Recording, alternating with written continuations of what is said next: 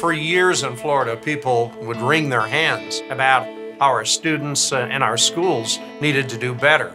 The schools were bad in my community simply because of the fact that no one believed that my children could learn. The dropout rates were very high. There were no opportunities. Some people talk change, others cause it. Jeb Bush is someone who seizes onto problems and creates solutions. That's what he did for education in Florida. He was saying that all children must be educated.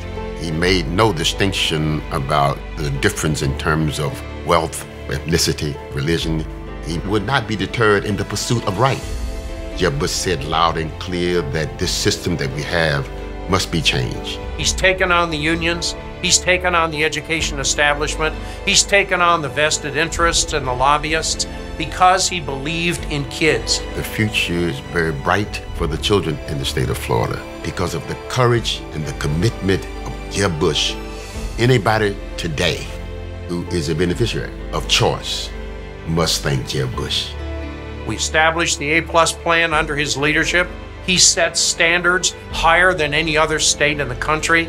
25% of our schools used to be A and B schools when he came into office, and 74% of our schools are A and B schools when he left office. Jeb Bush is a hero to people who didn't have much hope before, who had no options. He is unselfishly committed to making the world around him a better place. He is always about others, never about Jeb.